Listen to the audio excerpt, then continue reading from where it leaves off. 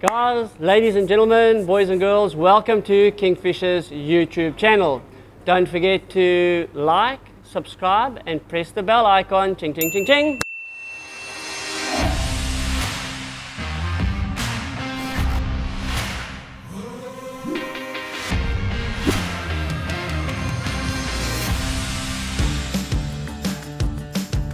Today I'm going to be talking about our range of Sabiki mackerel jigs. Now we've got a wide range here and they're all different for different reasons. Basically the two main differences is the size hooks. So you get a size 6 hook and a size 4 hook. Size 6 hooks are for smaller bait fish. In other words, red eyes and mozzies. The size 4 hook, which is a bigger hook, is more for your mackerel and your shad. Okay, so those are the two main reasons. Also, the length of the actual branches. When I talk about branches, where the sabiki comes off, those are slightly different. You get 5 centimeters and 7 centimeters. Obviously 7 centimeters being a little bit longer, so there's more movement in it, and 5 being a bit shorter. Also the branch length between them varies as well. The smaller the hook, the shorter it is, and also the more hooks we have on it. Obviously you catch more fish because they are smaller, so they shoal a lot. We're going to start off straight off the beginning with the probably one of the most popular ones, which is our red sabiki.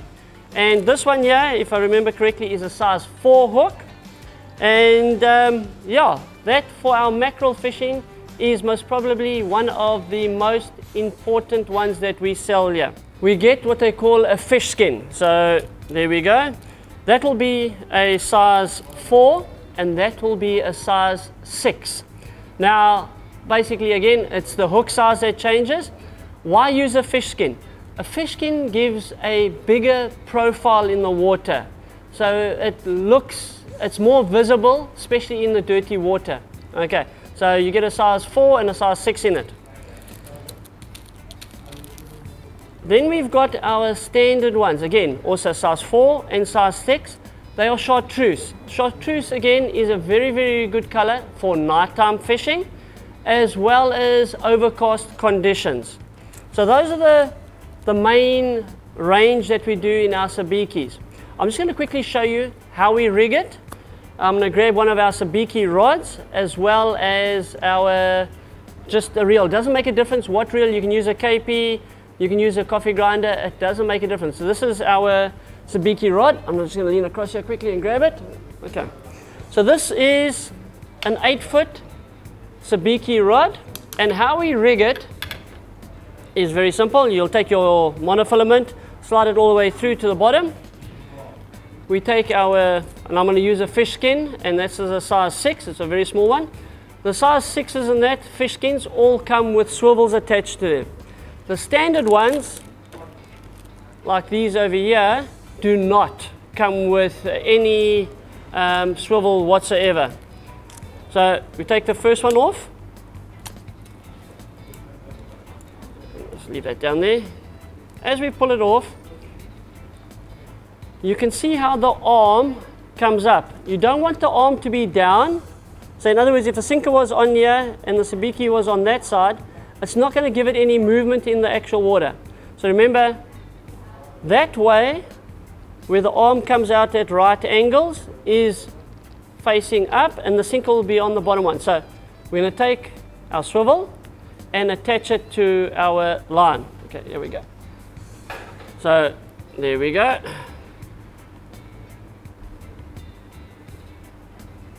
One, two, three.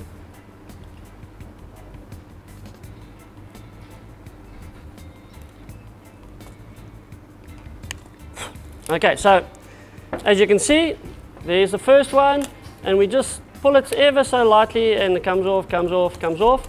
And as we do that, don't forget to not try and get it all knotted up. So the easiest way of doing that is to just take our rod, and we just wind up ever so slightly, so it doesn't get knotted like that.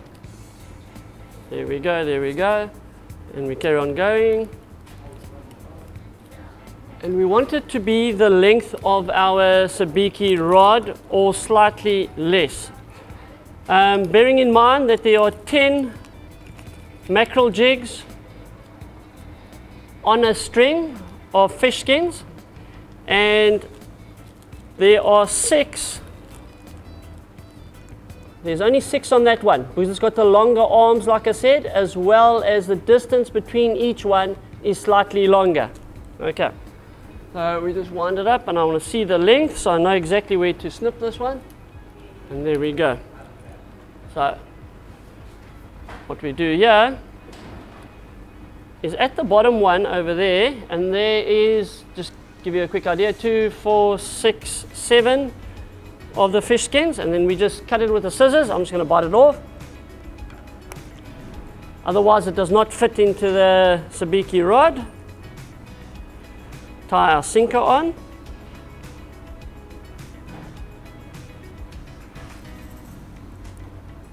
There we go. Okay, so that is what it needs to look like when you put it in the water with the arm coming out. Okay, very important. Now how the sabiki rod actually works, and I'm just going to step back so you can actually see how it goes through the eye of the actual rod, and I'm just going to point it down so you can see. So there is the rod. Now what happens is, as you wind, I'm just going to do this quickly.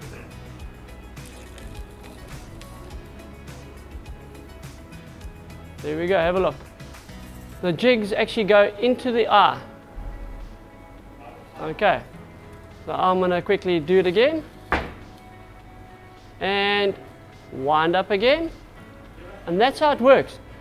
Now, when we're fishing, and I'm just going to stand back a bit, all you're going to do is drop it over the actual side of the boat, like so, down to where you can see the fish on your finder. Say it's 3 turns off the bottom, and then you just sit there and lightly move it up and down, just so it gives the sabiki a little bit of movement. So all you're doing is up and down slowly, not as fast as I'm doing it, just slowly like that, and the current will actually move the sabikis. And again, once you're ready, you wind it up, and all the sabikis go into the top eye. Nice for packing away. You don't have, and again, when you're traveling, you don't have all these sabikis flapping around in your face. That's what makes the sabiki rod so good. Okay, just once again, I'm just going to do it. And here we go. Wind it up, wind it up, wind it up. And all the sabikis go into it. It's as easy as that, guys. So, as far as mackerel jigs or sabikis go, I personally prefer the red one over here for catching mackerel, and the fish skins work very, very well for the red eyes that we get around Durban and that. And of course, shad fishing, you can't go wrong with chartreuse early morning if you want to catch shad for live bait. There we go. Now, another very nice little thing that we carry here at the Kingfisher are our yo-yos, which is basically a little holder like that. So once you come back from fishing, you take your jigs off. Once you've finished fishing, you can wash your mackerel jigs off, and you stick your hooks, your first hook over in that little groove, and we just wrap it up. And I'm just going to show you quickly how we do it. I'm just going to take any one. Okay, I'm just going to take this one here. So as you can see, there's our mackerel jigs, or our sabikis. I'll loosen that one. Now for storage purposes, once you've come back from fishing, you're going to go back in a couple of days time, you wash it off, take the loop, stick it in, and all we do is we just wrap it around. And let me come back here, take the back part of it and stick it into the actual yo-yo and just carry on going. And again, you just give it a little bit of a pull, a tug on it, and you carry on going. Hook it up once again, and just carry on going.